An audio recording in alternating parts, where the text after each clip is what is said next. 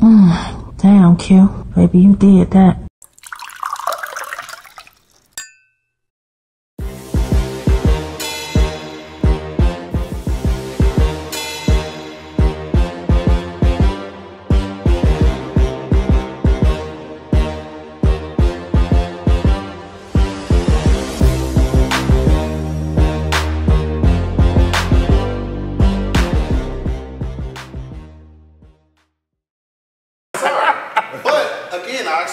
Right. I like the cocoa chocolate sweetness. Yeah. You ain't getting none of that shit with Scotch. It's not happening. It's not happening. So, the Johnny Walkers and that. Yeah, it ain't that. It ain't that. This is the, like Dog said, you want to get punched in the chest. That's usually what Scotch does. Yeah. So normally, don't like this. Right.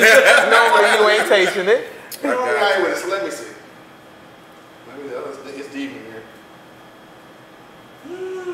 It don't smell as bad. I don't know if y'all ever had Cutty Sark. Cutty Sark is probably the cheapest, worst Scotch ever. Oh, no, we never had that. It don't smell that bad, though. It smells scotchy. But you told, I forgot we got to smell it. So this kind of blue is kind of like a, it's one of them Scotches where they kind of like saluting Miles Davis. Gotcha. Okay. Oh, so that gotcha. Yeah. That makes sense. Yeah. Okay. And it's a blended Scotch too. Yeah. So I just want to try to know that. Let's take a look.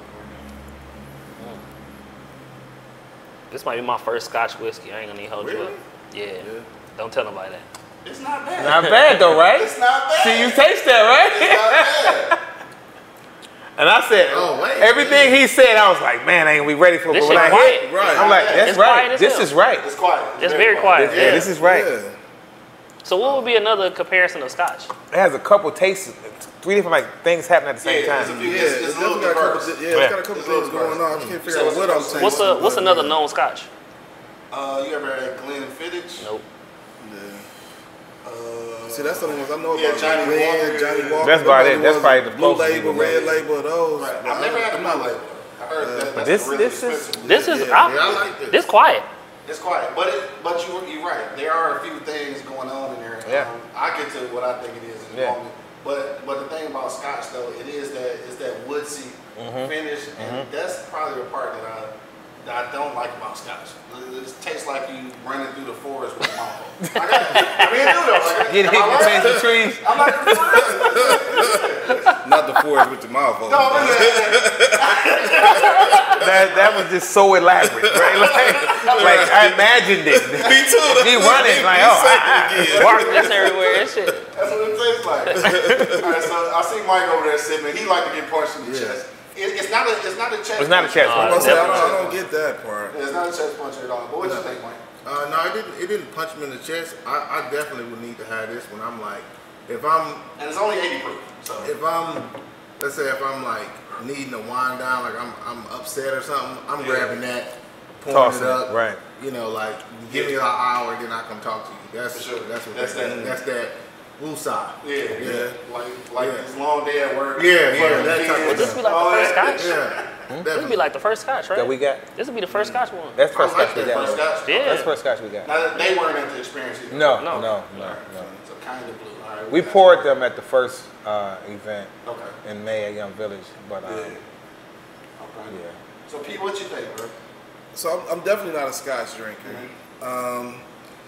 It's very light to me. It's like,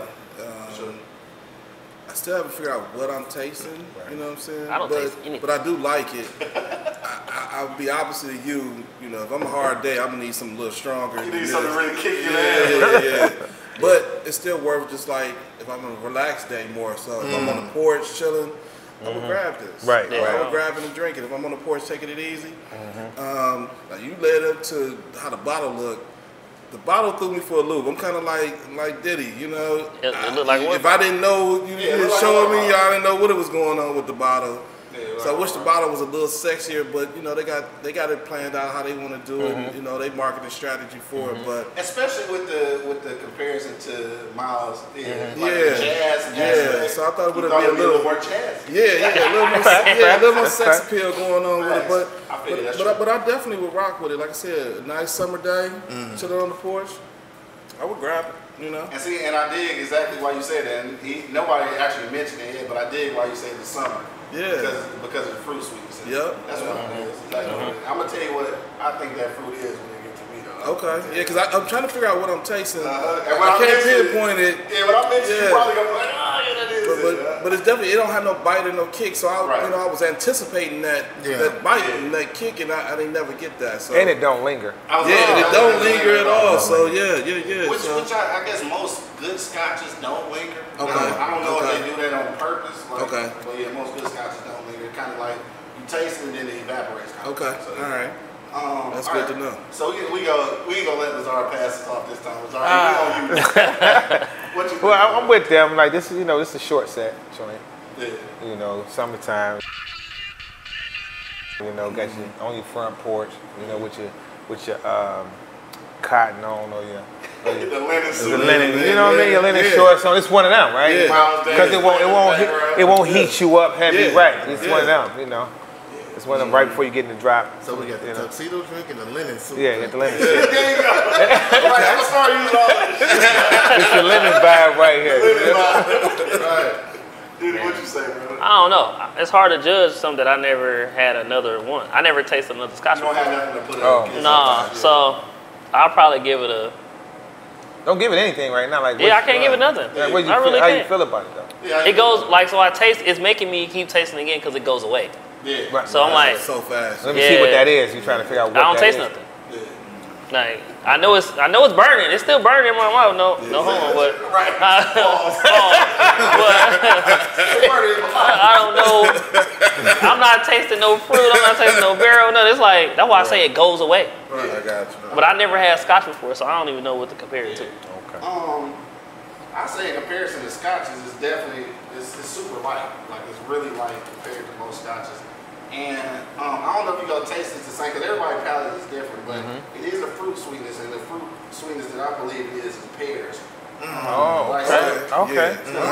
Pears. It's like it's a little appley, but pears got just a little bit different sweetness. Yeah. And that's just about what that is. It's a charred finish. Okay. But not too woodsy. Right. But for the most part, I'm not really a fan of Scotch, but I think that if I'm going to drink Scotch, this could possibly be one of them. But I'm gonna tell you why, and why I think that the homies Angry Principal and Bo, if they were here, they probably wouldn't like it. Reason being is because it tastes so light that I do want to make a cocktail out of it. Gotcha. And I feel like when Scotch is good, you don't ever want to mix it with nothing. Right. So like if you got a Scotch, you feel like you want to mix it, that's Gotcha. it might not be. Gotcha. But I'm not a Scotch guy. Right. So like for me, this is probably a Scotch that I would drink because it don't kick me in the chest with a bunch of pine needles in it. Don't feel like you run through the forest. So this is actually a Scotch that I would drink because it's closer to a whiskey, you know what I'm saying, than it is just Scottish whiskey, which is all Scotch is. So all right, let's start. We're gonna start around this way this time with the Black Power Fizz. I know you said you don't have anything to compare it to, but if you had to give it a rating, what would you give it? Just because like you said, I do feel like if I had to do something, it'd be a cocktail in it. So I give it a 2. 2.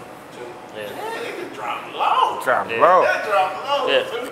I'll say for me, for a Scotch, For a Scotch, I'll give it a 3.5 too. For a Scotch, because it is good. It's good. It's good for sure. Yeah. It doesn't burn. It doesn't do anything negative. Right. And it has a few tastes in there, so it will most likely be great in a cocktail as well because of those hints of everything that's happening in there. For sure. I feel you. Mike, what'd you say, bro? So, Offset, you get a point for just Miles Davis. Come on, man. Yeah. You get a point just for that. Right. 2 points because, hey, like I said, I would definitely. I feel like the opposite of what you said was just kind of like I could see that mellowing me out. And maybe that's just a different temperament. Because it's mellow. Different Yeah, temperament. you know what I'm saying? Right. It's about just that would.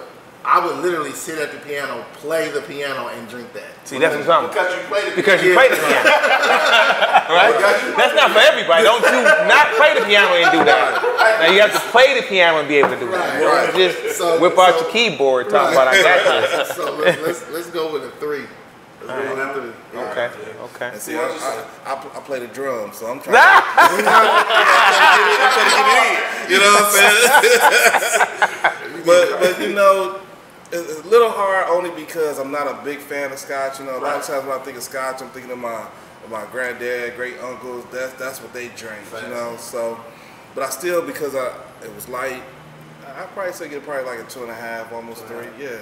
Okay. Almost 3. Yeah, almost 3. 2.75. Yeah. Only because I mean, you know, I don't know if I would grab it and be like, hey, try this. you know, say drink this tonight. We drinking this, fellas. You know what I'm saying? Or me and the lady, me and the wife, or whatever. We drinking this tonight. I'm not sure if I'm gonna do that off bail. Yeah. You know what I'm saying? Right. Gotcha. And I agree with that one. And purely, like I said, purely because I'm not a Scotch fan. Right. As it compares to other Scotches, for me, obviously this is going to be better because it's lighter. And a lot of Scotch is just like way too harsh for me. I just don't like it. This Scotch though, honestly, I would actually give it a 3, just because again, it's a summery type of drink. So I'll give it the 3 on that aspect. I would like to see what it tastes like in a cocktail, but I'm honestly not even sure what to mix with a Scotch, like because I've never I've never mixed Scotch. I wouldn't even know what to mix with a Scotch. Like, how do you do that? So that's that one on that. That's again kind of blue. Just wanted to remind you guys that it is prepared with love and respect and is inspired by the legacy of jazz great Miles Davis. I like the one in play. I like that one on that right there. We slipped something in. We slipped something else in. Something in? Oh, now I'm gonna tell you right now. Okay. I'm gonna tell you right now that I had this. You had it on the show? already had it? I've already, we haven't had it on the show. Okay, I'll showtime. taste it. He had this. So I do know. Okay.